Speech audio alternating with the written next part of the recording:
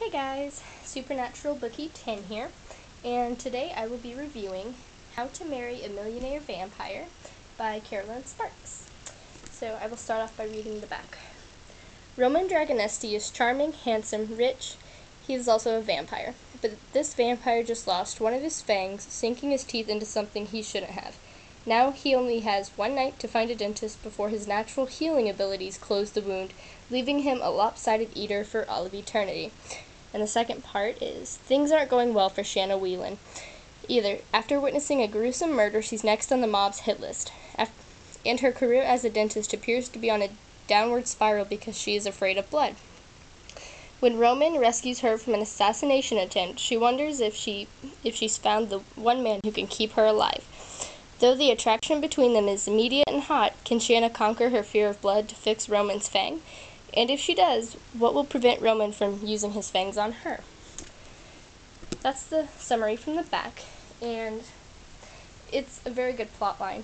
Very, very good. I give this book a 5 out of 5. It's serious at times when it needs to be serious, like when he's rescuing her. That's a very serious point, but it's also very informing. But there's also funny parts, like when he loses his fang. That's pretty funny. I can't really say without spoiling it, but you guys will find out why if you read it. And then there's, of course, the romance aspect, where they fall in love, and pretty sure you can find out what happens by looking at the cover. It's just, all in all, a great story, and it's about 400 pages. It's a very light read.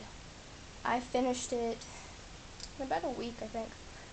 So, yeah, and I don't really read too often because of school, but in the summer I do. So yeah, I think Roman has to be one of my favorite characters in the series. This is book 1 of the Love at Stake series, by the way, and I will put Carolyn's website in the description bar so you guys can check it out. The way she portrays vampires is pretty unique, and I honestly find it very interesting. Just, she makes you fall in love with each and every character, because she like tugs at your heartstrings, and she just sucks you in. You know, her writing just makes you want to read more. Like, after I finished this, I literally went out and bought the next 3 books that night. It was so good. I wanted to find out what happened with her other characters. So yeah, this book is very, very entertaining, and if you want a light read, but that's also supernatural, these books are a way to go.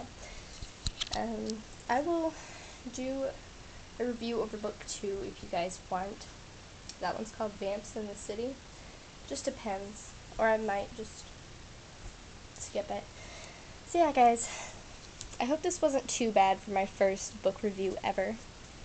So tell me what you guys think about it, and also if you guys would be as kind as to tell me what I could improve on in the future book review videos, that would be great, because I didn't really know exactly what to say about the books.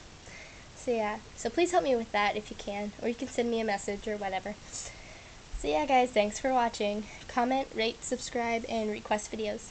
See ya.